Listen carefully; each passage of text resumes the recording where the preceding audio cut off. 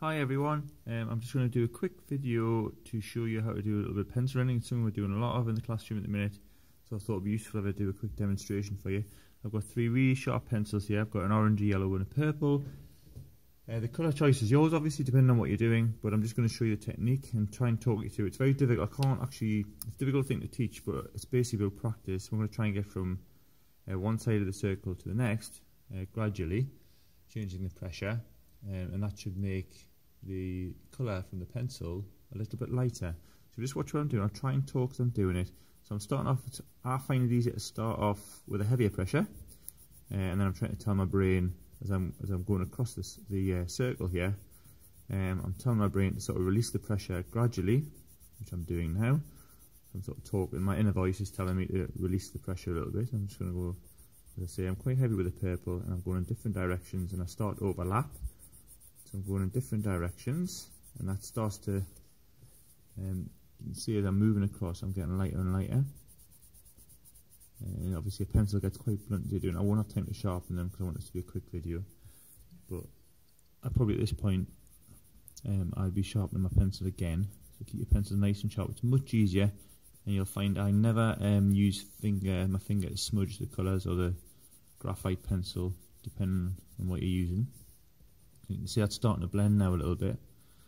I'm just going to work on this edge a wee bit. So it's basically turning a 2D circle into a 3D sphere just with coloured pencils and graduated shades of colour. And again, I'm very light pressure now on this, and it's, again, the only way you can learn this is by practicing. I'm going in with a little bit of orange, so I'm just sort of working back into the purple with a little bit of orange here to try and blend that in. You get a nice, a lovely colour mix of these two colours. Do that. And again, I'm going in all different directions. I'm nice and soft in the light areas here. I'm just going nice soft pressure. And then the last colour I'm going to use is a little bit of yellow, and I'll use yellow quite a lot because it just warms everything up a little bit. It always brightens all your colours, and you don't have to go in too heavy with the yellow. I think the purple was the one I used heaviest. And put a little bit of orange into it, and I'm just going to come back in with a little bit of yellow. Again, just nice and light.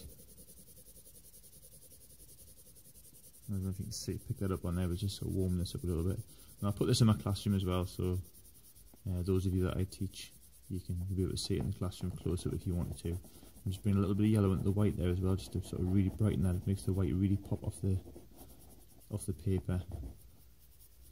So hopefully that should start looking a little bit more 3D now, which I think it does. Now obviously I'm old and I've had lots of practice at this, but it's about practice. So if we're doing a lot of this in the classroom, it's probably up to you. Just put a little bit of shadow in there as well. Obviously the light's coming from here, so the shadow's going to be down here on this side. Mix a little bit of colour in with it. I will help you with this where I can, but as I say, there's no substitute for practice, and it'll get better and better. You'll find it'll be easier. Okay, so I would like you to practice it if you can, and then as I say, if I do teach you, I'll be able to see that in the classroom. Have a go.